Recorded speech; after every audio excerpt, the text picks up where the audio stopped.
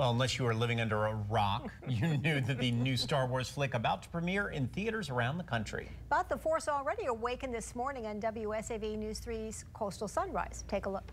Hey, can I get in here? No. I want to get it. No, I can't get I'm being told by David Kim, do not come in. Well, this is the Sith apprentice himself, Darth Vader, doing the weather this morning for the school kids. Vader gave the weather conditions to see, by the way. Characters from the movie included Chewbacca, and they joined Coastal Sunrise crew all morning. They are members of the 501st Legion Costuming Group.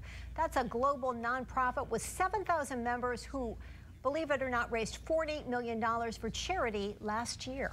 I think at the heart of it, it's a story that everyone can relate to. It's the hero's journey. It's pretty classic, and it's Star Wars. There's not much not to like about Star Wars. Men, women, everybody. It's a pretty fantastic franchise.